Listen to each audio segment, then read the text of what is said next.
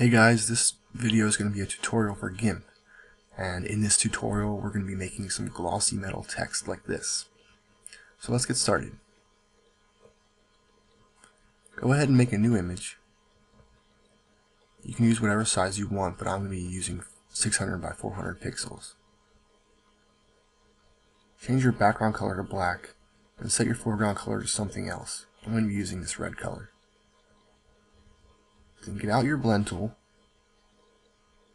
change the shape to radial, and click at about the middle of your canvas and drag towards one of the corners to make your gradient.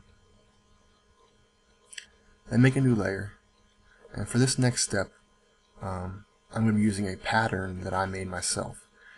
You can skip this step if you want, or you can download the pattern. I'll include the link. So choose your bucket fill tool and change to pattern fill and select the pattern that we're going to be using. Then fill your layer with the pattern. Set the layer's mode to soft light and lower the opacity to 60%. This gives us a nice texture in our background. Go ahead and get out your text tool and make sure your foreground color is set to white. The font I'm going to be using is called Walkway Bold. You can download this font for free at thefont.com. I'll include the link. And I'm going to be using a size of 150 pixels. So just click somewhere on your canvas and type your text. Next, get out your alignment tool. We're going to center the text, so change this drop-down menu to Image. Click on your text, so you get these little boxes in the corners, and then press these two buttons to center your text relative to the image. I'm going to go ahead and select my rectangle select tool just to get rid of those boxes. Right-click on your text layer and choose Alpha to Selection. This creates a selection around the border of our text. Then make a new layer and go to Select, Grow, and change this value to 10. Then make sure your foreground color is black. Choose your bucket fill tool, change the fill type back to foreground color fill, and fill in your selection with black. Make another new layer, change your background color to a medium gray, get out your blend tool again, and change the shape back to linear. Then click down at the bottom and drag straight up like this. You can hold down the Control key to make it perfectly straight.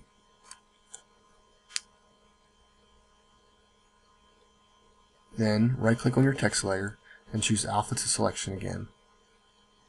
Go back to your new layer with the gradient and go to Select, Grow.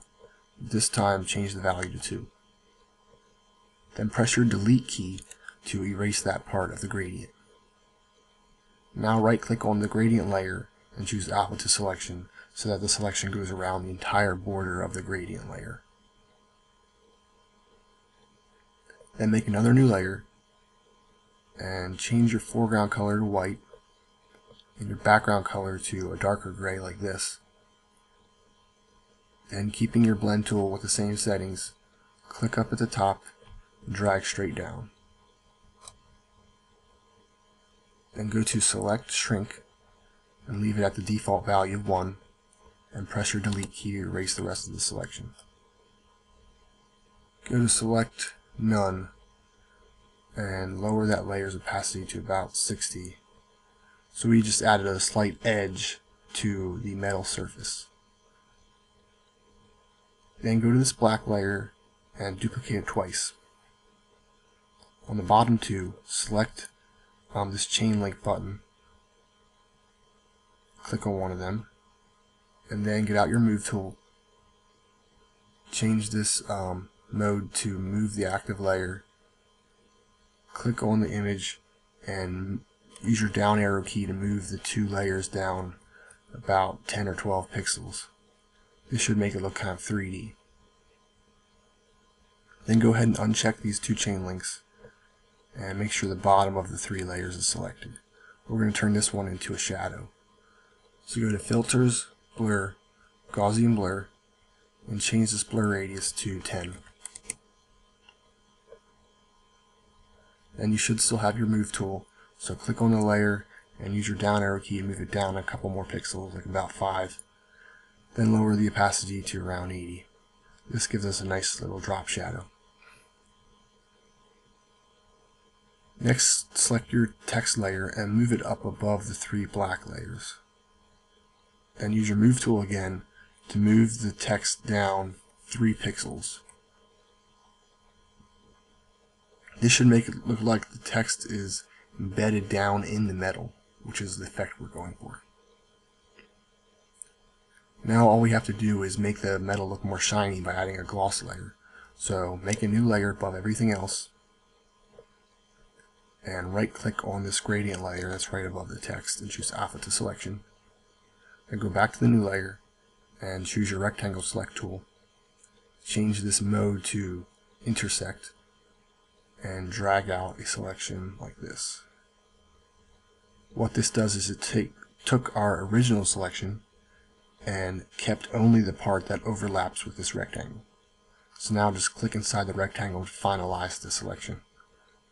Then get out your blend tool again, make sure your foreground color is still white, and your gradient is set to foreground to transparent, and still on linear. Then just drag straight up like this. Go to Select None, and there you have it, your glossy metal text made in GIMP.